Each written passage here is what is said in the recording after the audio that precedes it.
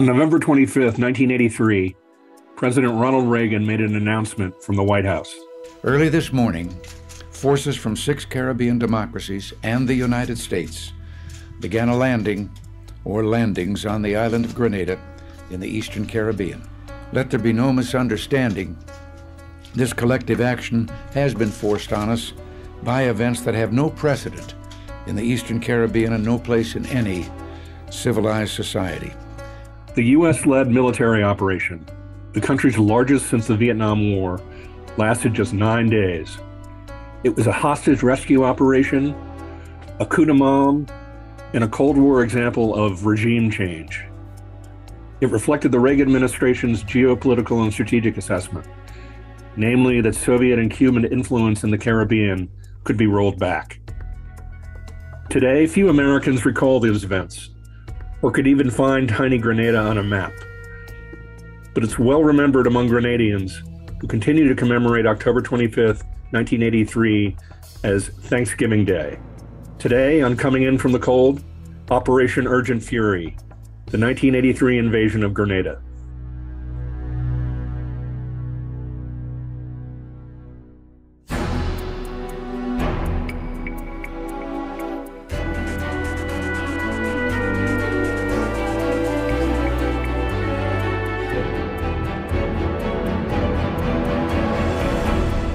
Welcome to Coming In From the Cold, a monthly podcast from CNA, which explores long-forgotten or never remembered events, policies, and strategies of the Cold War.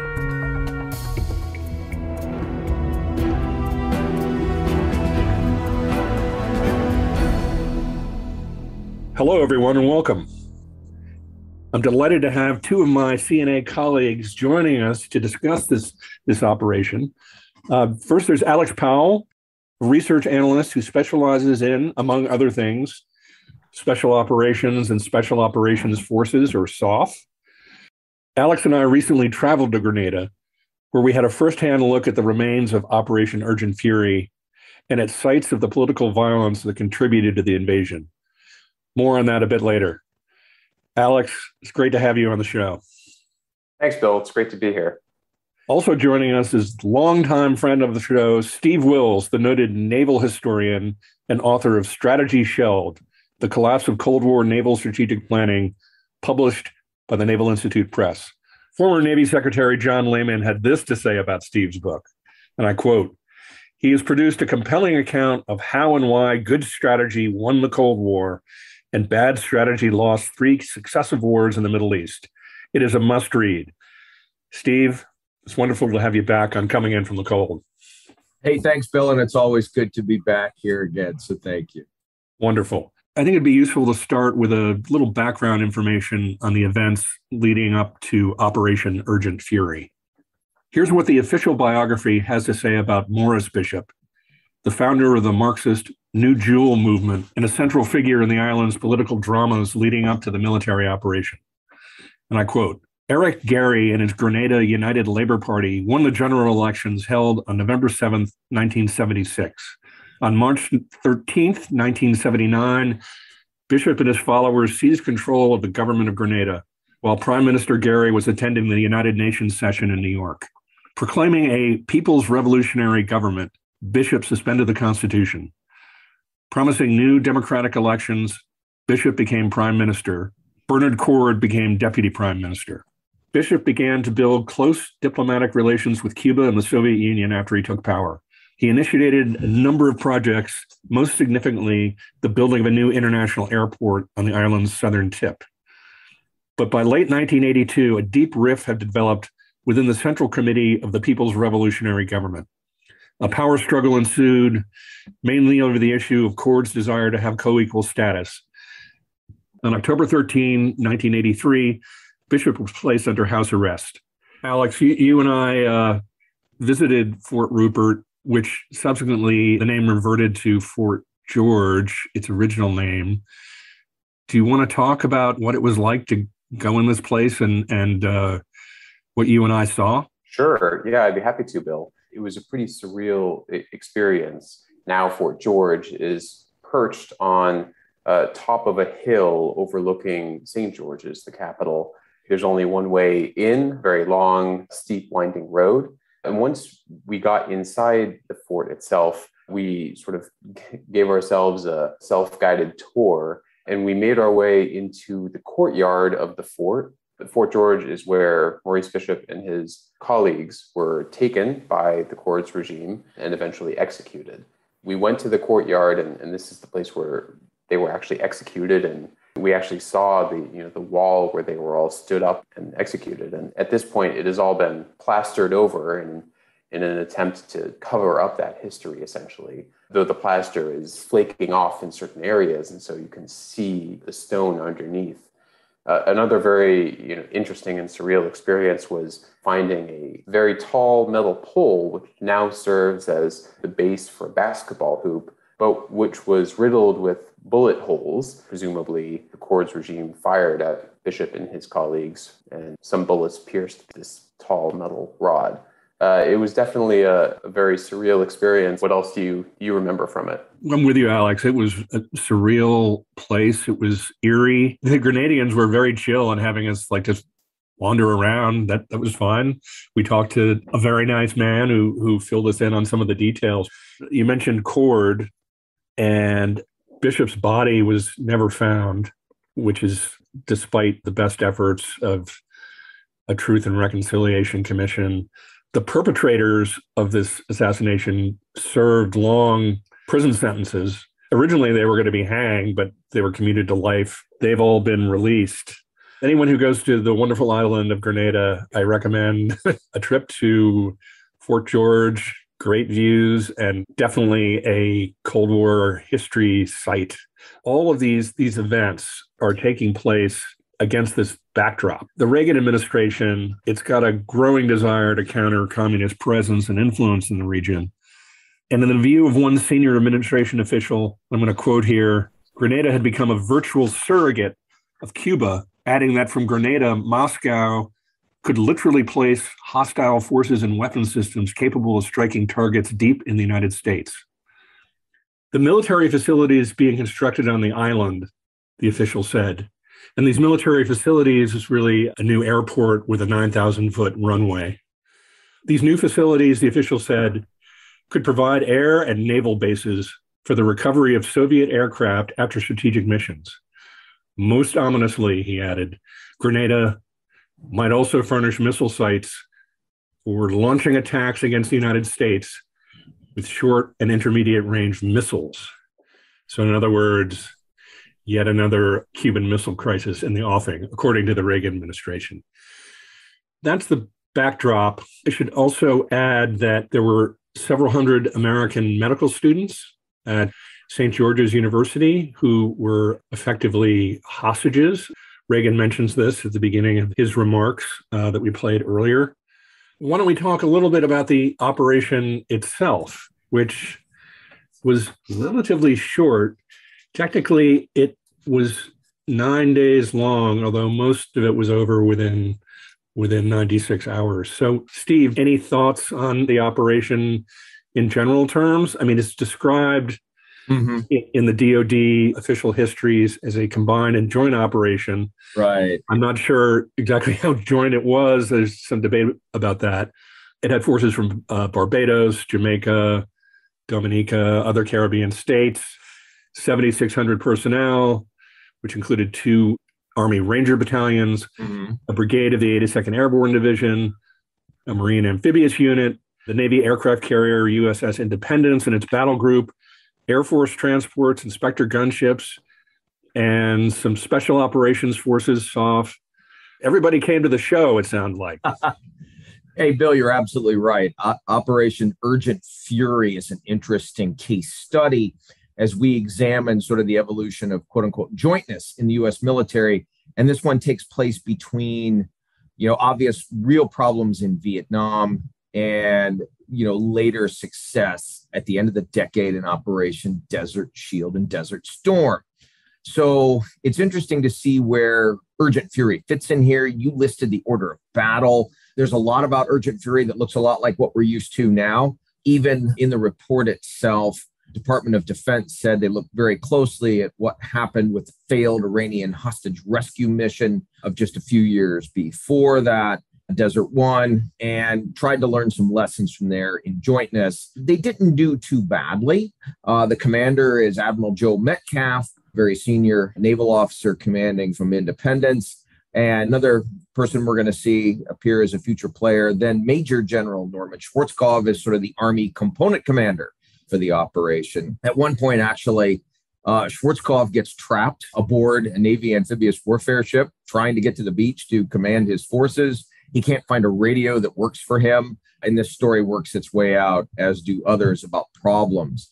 Overall, though, the mission is generally successful. There are some casualties that our listeners can check up on in the actual DoD report on the operation. It's on the DoD story and webpage. It's pretty good. But overall, they're successful. They achieved their objectives. It is, as you say, a combined and joint operation, but bits and pieces of what happens gets out because of an emerging movement in the United States that we're not familiar with anymore because it's sort of a Cold War relic, and that's the Military Reform Caucus.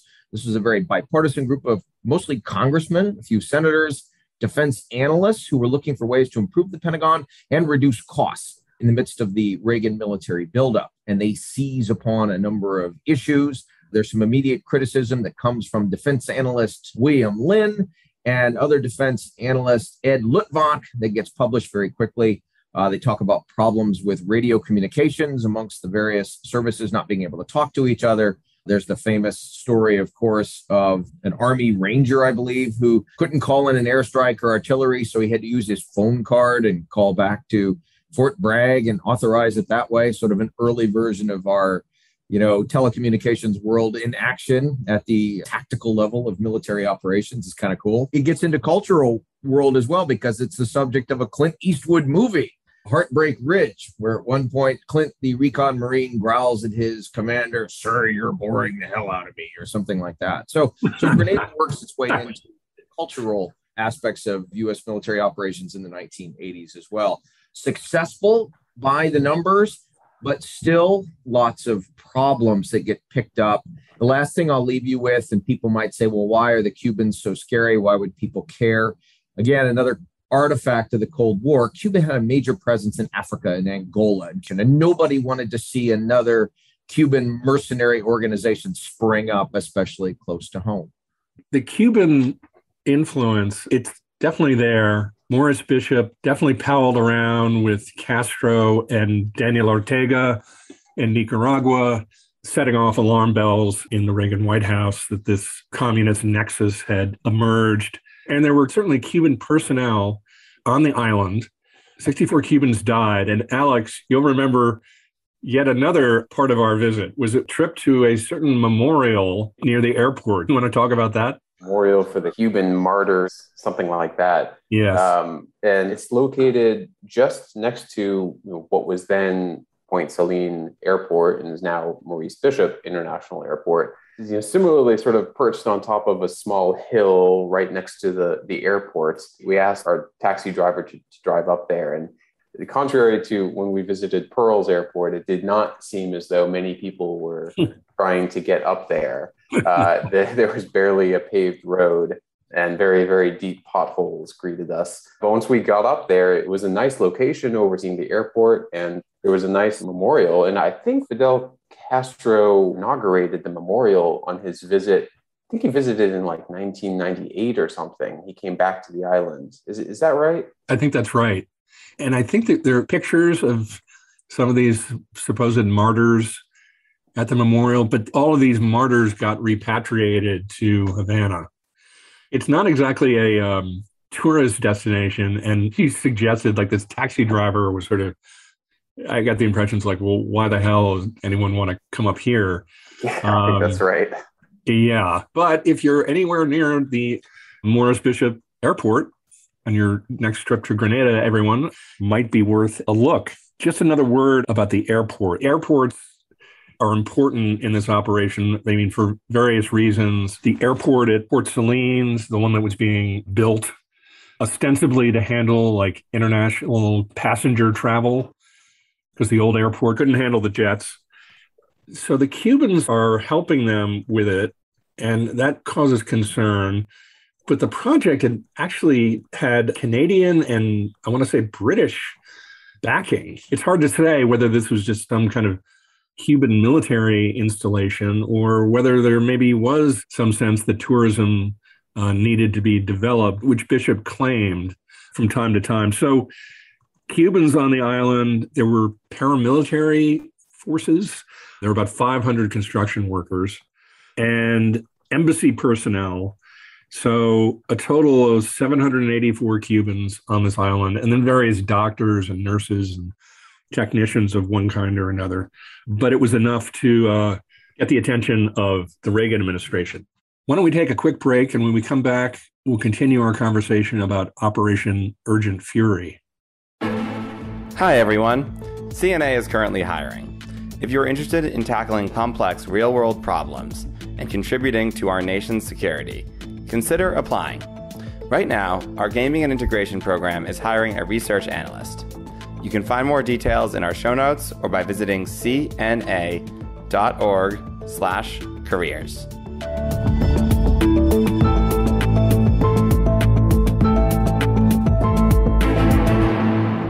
We've mentioned Pearl's Airport, which was a scene of, I believe the SEALs had done some kind of reconnaissance the day before. The Marines came in and decided that they couldn't do an amphibious landing.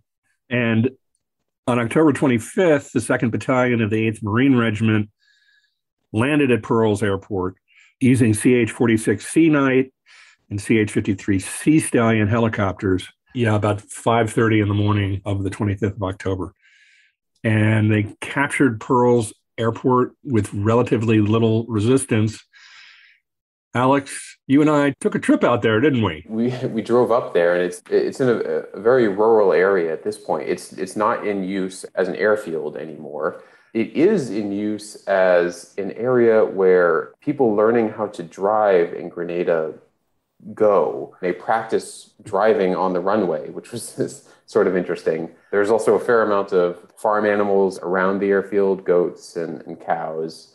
And interestingly, there were the remains of one Soviet and one Cuban airplanes, kind of bullet-ridden shells. These airplanes, they're just sort of off to the side at Pearls. And I don't know actually what the history is in terms of, whether those were shot at and destroyed during the operation itself, or whether this happened at some other date, or whether there was even a very large presence of Cuban and Soviet aircraft at Pearls during the landing. Bill, you mentioned that it was a relatively unopposed operation, and you're right, the Marines captured the airfield, I think, with relatively minimal resistance. So I'm not exactly sure, how many enemy aircraft were on the airfield at that point. It was a very interesting trip up there. And, aside from seeing the airfield itself, there, we also got to see some of the husks of various buildings, the old immigrations building, customs, a broken down old building that we were told used to be the gift shop at Pearls.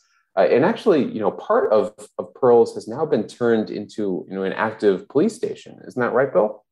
That's right. As you said, it's way up into the hinterlands. It's one of their Royal Grenada Police Force. Yeah, they call it a base. It's interesting. It's one of maybe the only place in the Caribbean outside of Cuba where there is a remnant of Soviet and Cuban Cold War presence. Kind of an eerie place, but as the taxi driver told us, I take people up here all the time. So Cold War enthusiasts are definitely have that on their radar, and it's well worth a visit. Hey, Bill, just checking the official report. It does say that the Marines encountered some light resistance at Pearls. Sounds like there was some resistance. There was resistance, and there was Point Salines, where the other airport was being built, and St. George's, the capital of Grenada, there was definitely considerable Cuban resistance. So that's one of the things about this operation. It's the subject of, I guess, some debate. We didn't know much about the Cuban presence. In fact, our intelligence wasn't particularly good.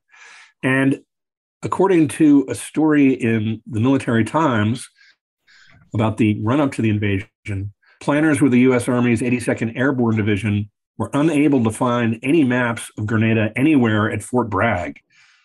In an inspired moment, a division staff officer headed for downtown Fayetteville, where he procured tourist maps of the island. Kind of amazing that they had tourist maps of Grenada in Fayetteville, of all places, but he industriously procured these maps.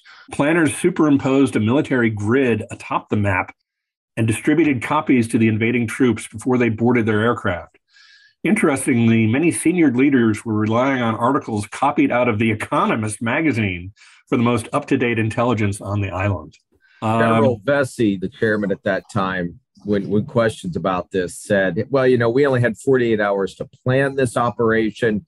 So if the chairman only had 48 hours to put it together, then I suspect that, units further down in the echelon and chain of command probably had even less time. There's lots of good stories like that, though. In one case, Rangers are trying to get off the Salinas airfield, and they decide to hotwire a bulldozer and use it to clear obstacles on the runway. I mean, you can't make this stuff up. And then I think Clint Eastwood used all this in his movie later, too. Those Rangers, they're special operators. They can improvise and get the job done in creative ways. I wanted to talk and get your thoughts really on some of the criticisms of this operation ex post facto. Steve, you've already mentioned some, but also there were people who considered it a tremendous success. I mean, I always, in a very amateur way, I sort of thought of it as kind of borderline farcical, but it certainly wasn't. The British Prime Minister at the time, Margaret Thatcher, was extremely annoyed that she hadn't been told ahead of time about the invasion. She kept that to herself and publicly supported it, not surprising given her close relationship with Ronald Reagan. And on November 2nd, 1983, by a vote of 108-9, the United Nations General Assembly, perhaps predictably, condemned the invasion as, quote, a flagrant violation of international law and the independence, sovereignty, and territorial integrity of Grenada. And also, perhaps not surprisingly, the United States vetoed the UN Security Council resolution that condemned the operation. But you have those criticisms, and then you have, if we could, Steve, dive a little more into the sort of, I would say, not strategic, but maybe operational criticisms of the operation.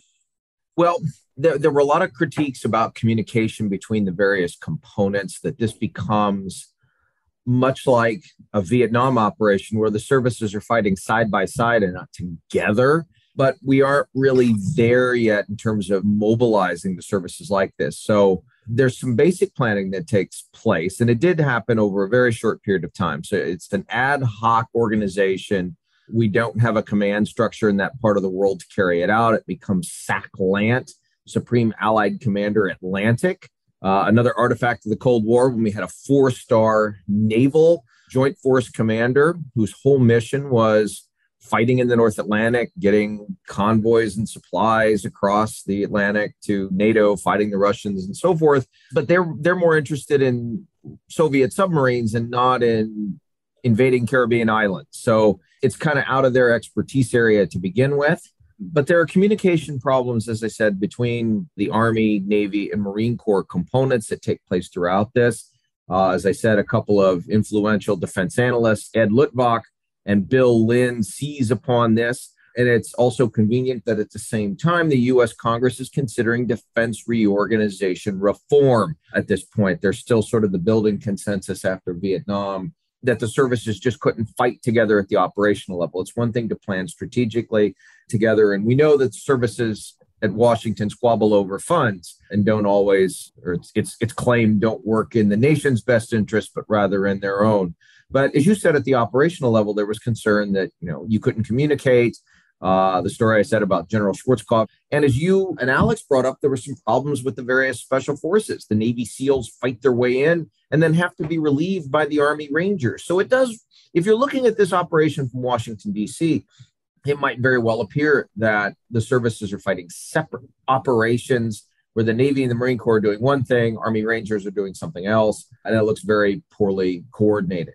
I don't know. In my own assessment, I'd call it an interim operation along sort of the timeline between real failures and problems with executing the Desert One hostage rescue mission during the Carter administration and moving all the way forward to 1990, 1991, where you have a very successful Operation Desert Storm and Desert Shield. So consider it an interim stop along the way with some challenges, although the operation by all of its numbers is very, very successful. And some people at the time pointed that out. Why are you critiquing the services? They did something right. There weren't any hostages killed. Not that long before, I think it's 1974, you have the Mayaguez incident off Cambodia, where the crew of a U.S. cargo ship is taken hostage by the Khmer Rouge, and services go in to try and free them. And it's a disaster. There are a number of casualties and so forth. And then the Cambodians eventually just release the U.S. crew. So we don't have the same kind of problem. So it's successful, but it's still seized upon as emblematic of the need for defense reform.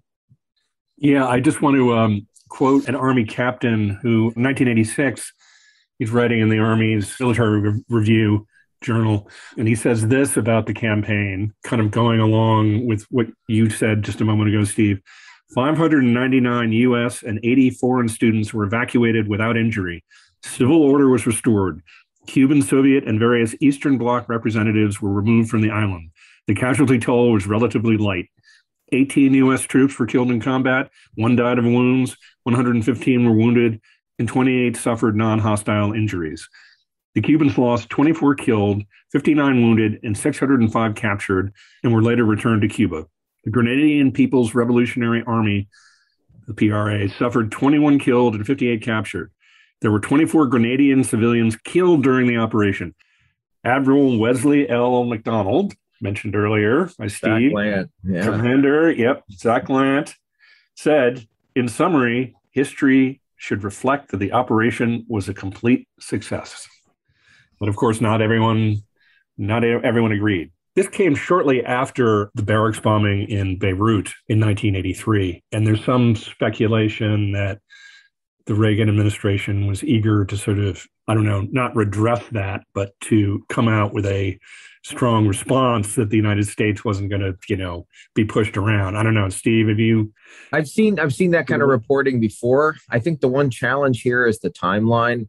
It's just days after, and it's a very short timeline. I mean, you've got U.S. ground forces in Grenada starting on the 25th of October, correct me if I'm wrong there, 1983, and the Beirut bombing incident takes place on October 23rd.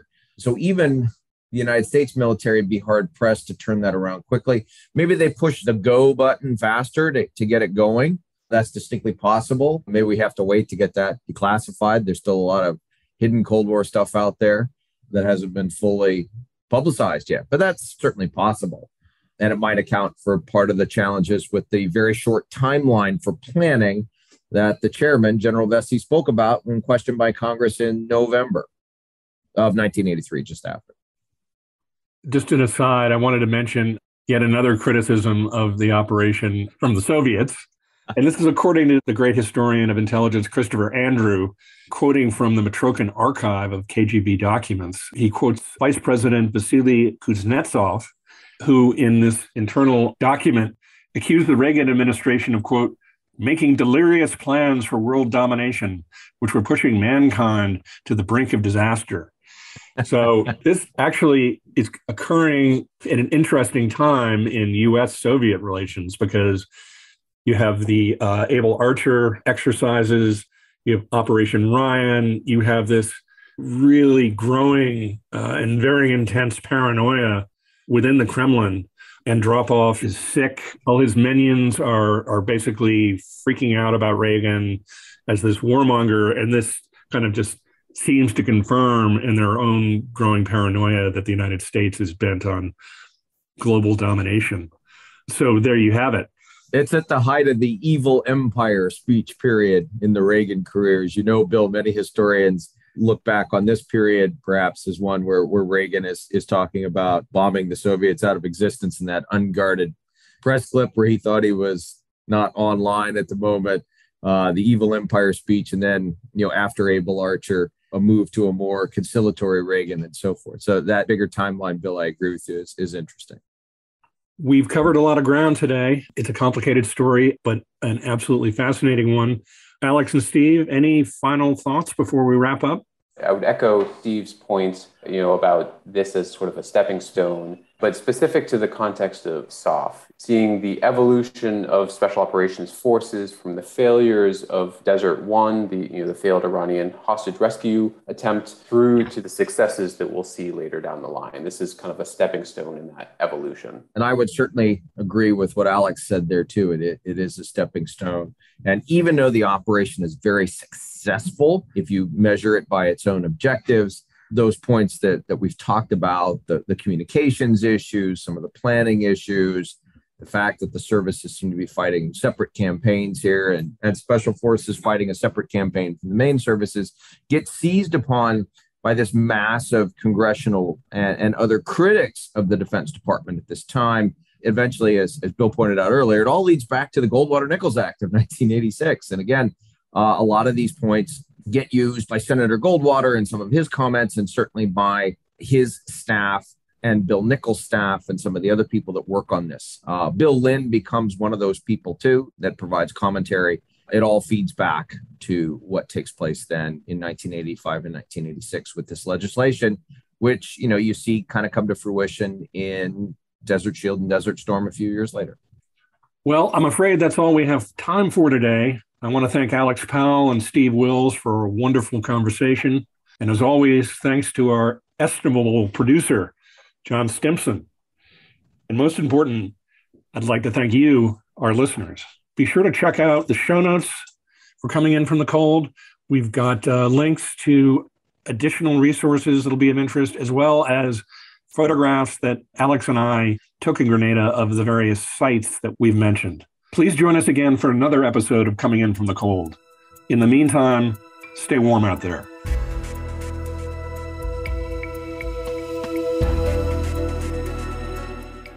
Coming In From the Cold is produced, edited, and mixed by John Stimpson. Our theme music is by Edward Grenga. If you enjoy our show, we'd love it if you'd leave us a 5-star review on Apple Podcasts and tell your friends about us. Thanks for listening, and we'll see you next month.